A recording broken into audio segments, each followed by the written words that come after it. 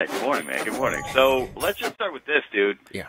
The excitement, because there's viral videos now of Knicks fans celebrating this winning streak. And I got to say that just as a real longtime NBA fan who sneaky did love the Knicks a little bit in the 90s, that the league is just way better if the Knicks are relevant. And them being this is what to you guys? It's pandemonium. You know, as you said, when the Knicks are good, the league is good. You even had LeBron James tweet that out yesterday. You know, it's absolute pandemonium to see what this team is doing, defying expectations. Las Vegas had them penciled in at 22 wins. They're now 6 games over 500, 5th seed in the East. 8-game winning streak. I mean, you know, there's so much compliments to go around. You know, Tom Thibodeau's impact on this team defensively. Julius Randle playing at an all-star level. But you're now getting significant contributions from the supporting cast on the offensive side. And that includes Derrick Rose, Reggie Bullock, and your fellow countryman, RJ Barrett. Yeah, we're going to get to RJ, but I got to start with I think one of the biggest topics moving forward here, which is Randle, who's getting just now down ballot MVP buzz. And when I watch, so I've always been a Randle guy. I used to make, like, every time I've talked to my Laker fan friends, I used to always make fun of them because, so I usually call him alligator arms because he's got those short arms. He's a big guy. But he's good, right? Like, he always had a game. Yeah. And he was a high pedigree guy, and there was a lot to like about him. But the shooting now is something where I didn't expect Julius Randle to be this level of a shooter. He makes plays for other guys. Yeah. He just looks phenomenal. He really does seem to be a guy that's unlocked just one more step of his game. And I had to wonder the other night when I was watching them, are the Knicks good? Or is it just that Julius Randle is actually playing so well that he's elevating what is otherwise a not such a great team? Yeah, I think it's both. I think they're good, especially from a defensive standpoint. These guys are locked in. You very rarely see them, you know, miss assignments on the defensive end. And again, that's a Tom Thibodeau impact. These guys are playing hard every night, and he's holding them accountable. In order for you to play, you have to make sure that you're playing hard and playing defense. Those are the 2 keys for Tibbs. On the Julius side, you know, there were 2 things we were looking for when they acquired him 2 years ago that were really going to determine his impact on his team, and you hit it on the head. His shooting ability, especially from deep, and his playmaking ability. Last year, those 2 areas were completely abysmal. You know, you had fans ready to run him out of town because he was that bad and he was making terrible, terrible decisions and leading to a lot of turnovers. So he melted under the pressure of being the guy in New York in his first year. In his second year, it's been the complete opposite. He's been an incredible playmaker for his team, upping his assist-to-usage ratio. He's now shooting over 40% from 3. I mean, he's absolutely lights out. Just finished a 40-point performance against the Hawks. Only 3 players in the NBA have averaged over 20, 10, 5 assists and shooting over 40% from 3, and that's Larry Bird, Nikola Jokic, and Julius Randle has joined that company. So he's making a lot better decisions, you know, passing a lot better out of the double team, and just being a lot more, you know, mentally savvy in terms of just leading his team to wins. You know, he's making winning plays, and that's been the biggest difference in Julius Randle in a Knicks uniform from year 1 to 2. Talking to Casey Powell, also known as CP the Franchise. He of KnicksFanTV on YouTube. You can check it out at KnicksFanTV.com. I was not one of those that underestimated the Knicks. I got laughed at preseason when I picked their over-under. I picked the over. Good man. Easy to forget, isn't it? I laughed at you.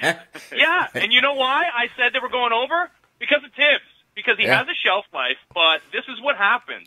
He grinds your top players' knees into dust. So, yeah, that's why he has a shelf life. That's why it's not going to last 5 to 10 years. Right. We did have like a long, is RJ Barrett going to survive his his walk to Raptors free agency? Right, exactly. Yeah. But it's incredible. They were 23rd in the NBA in defensive rating a season ago. They're 4th this year. Yeah. And, man, how much of that is attributed to the head coach? I would say a ton. And he's in the conversation for Coach of the Year, but he is way behind Quinn Snyder and Monty Williams.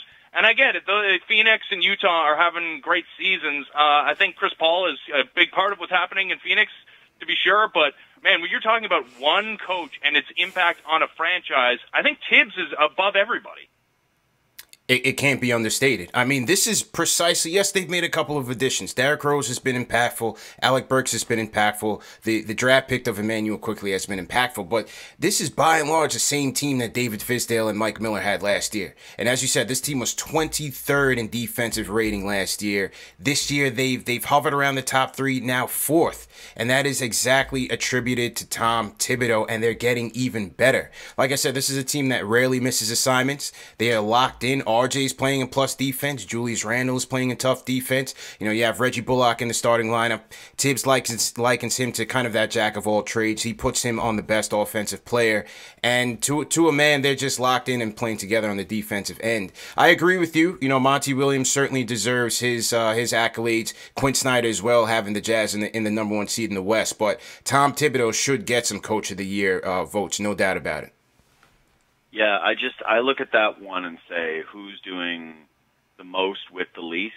And to me, that's Tibbs. Yeah.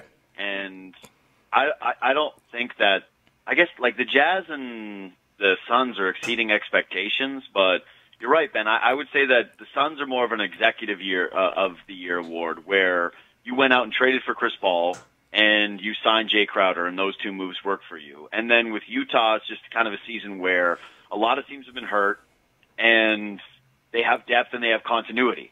And that seems to really matter, especially in these pandemic seasons where you just had to kind of rush into a new year. So, yeah, for me, Tibbs would be Coach of the Year. Like, if I had a vote, that would be who the guy is, because I think he's doing the most with the least, and he has the highest impact. You know what the odds are? The voting odds are ridiculous. Like, no, he's not a favorite, right? He's no, he's 11 to 1. Oh, sorry. Yeah, I was the other plus 800. Yeah, the other guys are minus favorites, and Tibbs is 11 to 1. He's plus 1100. That makes absolutely no sense. Yeah, that is a little bit wild. Okay, so let's get to RJ, because, boy, Canada has as much riding on RJ Barrett as the Knicks do, okay? Like, we had the Andrew Wiggins experience where somebody got really hyped up and we said, this is the guy, and we need this guy to be the guy. And poor Jamal Murray, no matter what he does, we're always like, yeah, but you're not the guy we want, you know, for whatever reason. So RJ Barrett comes in the league, and we say it's great that he went to New York because he's got the type of mentality to play in a city like that. He's been the chosen one for the Canadian national program since the very beginning. He's emotional at the draft. He's the kind of guy who's a basketball junkie who's going to understand the importance of going and playing in New York and absorb all those things. But year 1 was bad. The efficiency was horrific. This year, the numbers are up across the board when it comes to, like, field goal percentage, true shooting percentage, everything, right? 3-point, even free throws. Like, little things for RJ Barrett. The shooting and the efficiency have gone through the roof. Do you, like, how does the market just look at him right now? Because I'm happy that he's taken a step forward, but I've also walked back my RJ Barrett's going to be maybe even a perennial all-star someday. I think he can be an all-star, man. I think he's getting there. You look at the differences between last year and this year, it's been stark. And the all-rookie team snub really bothered him. Bothered a lot of Knicks fans as well, because you had Terrence Davis from the Toronto Raptors on that team, and Terrence Davis is now a former Raptor. Sacramento Kings, Sacramento Kings. Right. Traded him. Honestly, I don't even know. Yeah, they traded him to Sacramento for the equivalent of, you know, an IOU and a bag of baseball. So that's how valuable Terrence Davis was worth. But nevertheless, you know, RJ's really taken that chip on his shoulder to improve.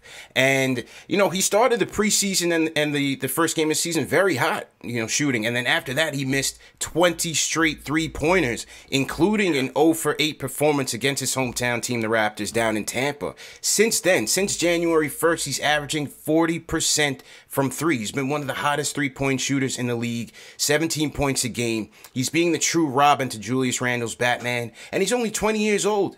And that's why I think that there's more room to grow for RJ Barrett. But what I love about him the most is what you touched on in the beginning segue, is that his mental makeup is made for New York. He wants to improve. Tom Thibodeau said he's got the shooting machine right outside the coach's office. He's buying into what the coach wants and needs from him on a nightly basis. And like I said, there's plenty of room to grow for RJ Barrett, and we're seeing it again here in year 2. See, I'm half Latvian, so I had this connection. Like, I have a Knicks player jersey, right? Like, I have, it's actually kind of behind me, the Zinger player jersey. Yeah. And it was like, one of the fun things about having Kristaps with the Knicks was that Knicks fans are so diehard for their guys. Like, when there's a guy they like, they just go all in and they push. Like, we had serious Kristaps Porzingis versus Joel Embiid and Giannis Antetokounmpo conversations. And Jokic. Yeah, exactly. Yeah. And we were having those conversations, and Knicks fans are like, yeah, because we believe. And this is what I needed for my RJ Barrett confidence boost today, is that, you know, the season's been good. I've been happy with him, but overall, I've been just a little bit worried when it comes to superstar or star potential or carry Team Canada potential. Yeah. And then you come on and you speak about him this way. I'm like, I'm so happy that RJ's a Knick. Like, I'm just so happy that he's with a fan base where if he plays well and he does, like, high basketball IQ things and he works hard, that there's a fan base that's actually going to give a crap about that he didn't end up like Zion in New Orleans where they're like, dunk it, or that's it. You know, that's all we can get. No. This is a city. It's heavy as the head that wears the crown, as many guys have seen. But you know, when you play well, when you play hard, this city, unlike any other, rallies around our players. And like I said, RJ, he has the mental makeup to withstand the criticism. You know, after that putrid performance against the Raptors, he went 4 for 19 on New Year's Eve. We had guys calling in our show that was ready to send him to the G League, wanted to trade him. He's not going to be the guy in this town. I mean, it was the most somber New Year's Eve show. It was the worst show we did all year, honestly. It was like a funeral. But, you know, since then, he's been a hero. And like I said, having that mental makeup to withstand that adversity is what's going to make him a really good player. So, last one. Saving the best for last. Yeah. So, if the Knicks get out of the first round, because I think that would be the goal at this point, right? It's year one of this. You get out of the first round, you're competitive in the playoffs. And then this offseason, they land the fish. Like, finally someone looks at the Knicks and says, yeah, I want to play there. I want to play with RJ Barrett. I want to play with Julius Randle. Yeah.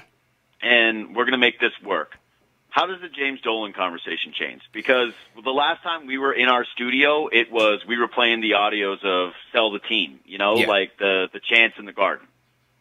Winning changes everything, man. Winning changes everything, and you know, when you've been losing for the better part of 20 years, it's very easy to look at, you know, Dolan's throwing guys out, and he's throwing Oakley out, he's throwing fans out. He panicked on the Carmelo trade, but I think I give credit to James Dolan. I'm not a James Dolan shill. I give him credit for putting the people in place that he believes can help. And when things go bad, he pulls the plug early. He pulled the plug on Phil Jackson when things went south. Pulled the plug on Steve Mills when he saw that he botched the Kristaps Porzingis trade and wasn't doing a good job. Now he's bringing in Leon Rose. It's time to let Leon Rose, Worldwide West, and the gang develop this team. Put this team together on paper, and you know they're going to go out for the big star. You know they're going to go big game hunting, and if they do, the narrative has to change. The narrative has to change, and like I said, winning cures all. Right now, this team is 6 games over 500, and you're not hearing a peep about James Dolan. So, like I said, as long as this team is winning, the Dolan stuff is going to be put under the table. Yeah, maybe you'll even listen to some JD in the straight shot. Yeah. Probably not, though. You know what sucks, though, is if the Knicks win and he's like, guess who's performing at the parade?